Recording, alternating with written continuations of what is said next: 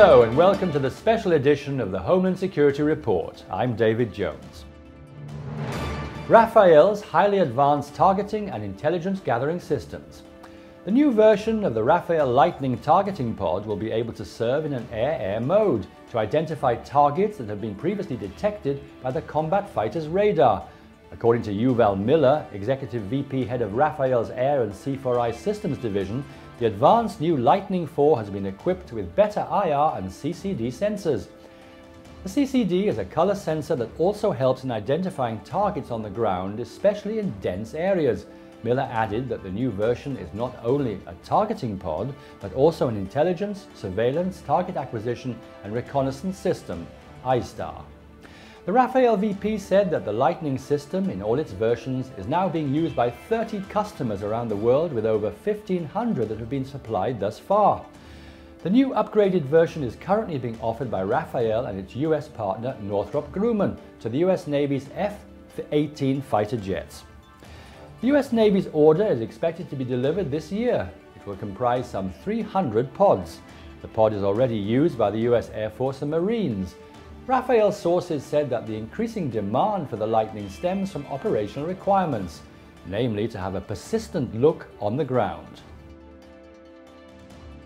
Rafael has recently unveiled the new version of its Rekha self-contained, self-cooled multi-sensor tactical reconnaissance system. The Rekha XP is based on the 4th generation of the system. Rekha simultaneously collects infrared, visual, VIS and near-IR digital images of large areas. The images and the data are recorded on a solid-state recorder and transmitted to the ground exploitation station via the Rekha data link. Rekha is a derivative of Rafael's Lightning navigation and targeting pod, which is in use in the Israeli Air Force and several air forces worldwide. The new gimbaled version can be controlled from the ground to focus on areas of interest. In case of a data link failure, the system will send the images to the ground station immediately after the connection is re-established. The new version has improved sensors featuring a longer range and better resolution. In the past, the sensors required a cumbersome photography pod system, but now this is performed by the Rekha itself.